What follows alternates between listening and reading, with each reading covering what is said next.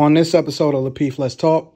Make a sandwich. Yeah, but you can't come in. Wait. But But you can't come in with the angry mode. Like, you gotta be chill. Honestly, like, because it's a way to communicate with your chick without even saying anything. Like, you know, I can look at my chick or just move a certain type of way, and she already know.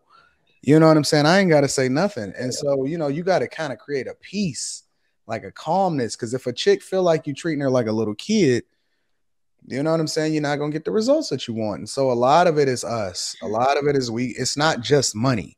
People think it's only money. Money is just a tool and a resource, but it doesn't make you a different person. You got to create the environment, you know what I'm saying, to where they actually want to be around us. And if you don't create that environment, they're not going to thrive, because then they're going to just be doing stuff just to make sure that they don't get in trouble, just like a little kid, instead of doing things that actually make you happy. It's just a completely different vibe that you got to create.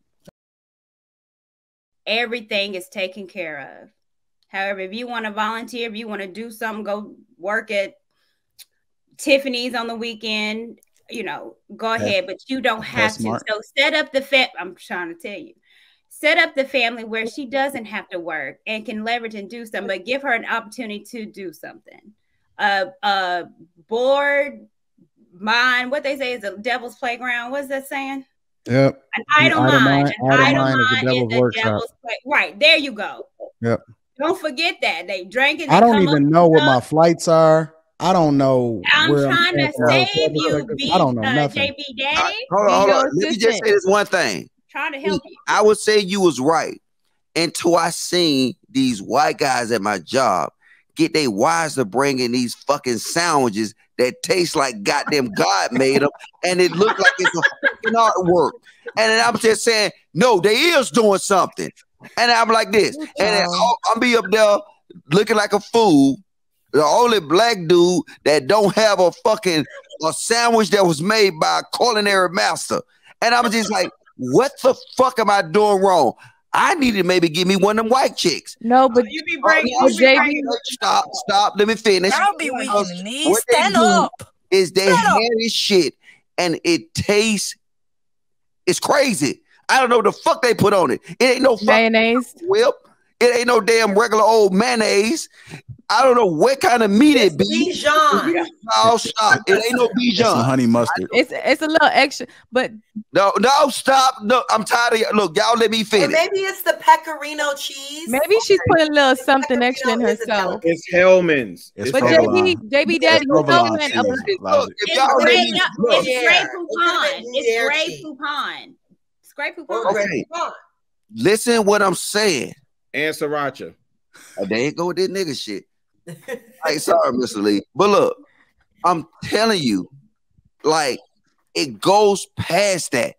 They have nothing to worry about. And y'all, the typical black woman said, oh, itemize lead to item time. No, it don't. Because that's what they do. I'm being honest with y'all. Logic, I got a question. If a girl makes you some chicken and rice, if a girl makes you some chicken and rice, I bet you that white man would love to try it, and he gonna try that chicken and rice and be like, "Fuck that sandwich! I want some chicken and rice." So stop. Bullshit. I'm gonna say this. Let me just say this. Let me say this. Bullshit. That's why I see that's some typical old black woman shit that you just said. Yeah. I don't want no fucking chicken and rice when they got crazy shit.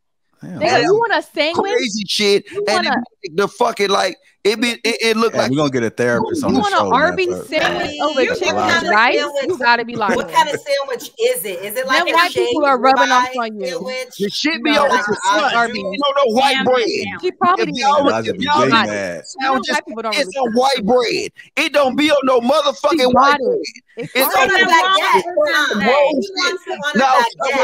No, look. If you want to know, I'm gonna tell you. How you know how that sandwich tastes, Logic? Cause they give me some. Because he's stealing out the refrigerator. Give me some. No, wait.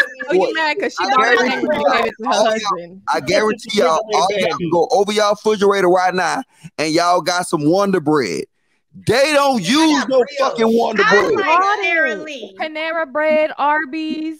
Come on. Listen, man, this is what I know for sure, and I believe this in my heart, and I've always said it.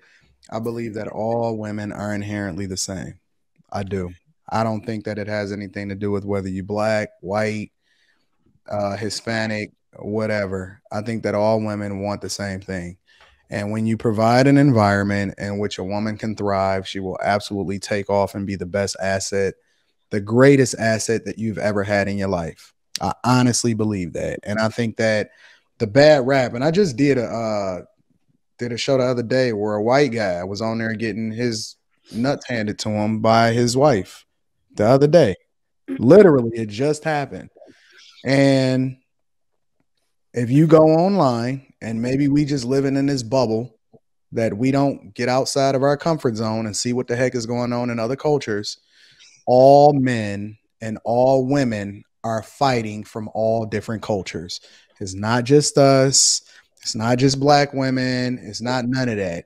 People are trying to figure out what this thing is supposed to look like, because what tradition tells us is different from the circumstances that they face in a day. And their grandparents and their great grandparents lied to them and told them that this is the way you're supposed to be in a relationship, and they didn't give them the game. And so people don't know how to successfully have a relationship. But if we're just putting it on one group of people, I don't think that that's an accurate depiction. I think that the same scenario exists across the board, and women want the same thing. And if you provide them the room to be able to thrive, they will absolutely be the greatest asset that you ever had in your life. It's very simple. Can I ask Logic a question? Did you try the sandwich, or did it just look good? I'm curious. Logic, the refrigerator. Hey, Logic, it's a yes or no. It's a yes or no. I told you, I tasted. Hey, Logic. Oh, you tasted it? What did it taste like? It was a pub sub, wasn't it? No, I thought maybe it was Panera Bread. Black women shit. I bet she can't make it. Ask her next time what meat she used. Good though, Kayla. Don't front on Publix now. Oh no, I know. I worked in the biz for 7 years. I know. Okay. I ain't gonna lie, HEB sandwiches be good. I worked at some fine dining restaurants. That's not. And you see this? They want to get purchase sandwiches, right? You see the typical black woman shit? Oh, I'm gonna go. All the things. No, we're just letting you know there are good sandwiches out there. Oh, but hold on. We're just saying there's good. Get your white woman then. Damn. Y'all just say all of them sandwich, but you make shit. If I'm giving you fucking 9 to 5 to make a sandwich, goddamn it, make a sandwich. Yeah, but you can't. Wait. But you can't come in with the angry mode. Like, you got to be chill, honestly. Like, because it's a way to communicate with your chick without even saying anything. Like, you know, I can look at my chick or just move a certain type of way, and she already know. You know what I'm saying? I ain't got to say nothing. And so, you know, you got to kind of create a peace, like a calmness. Because if a chick feel like you treating her like a little kid, you know what I'm saying? You're not going to get the results that you want. And so a lot of it is us. A lot of it is it's not just money.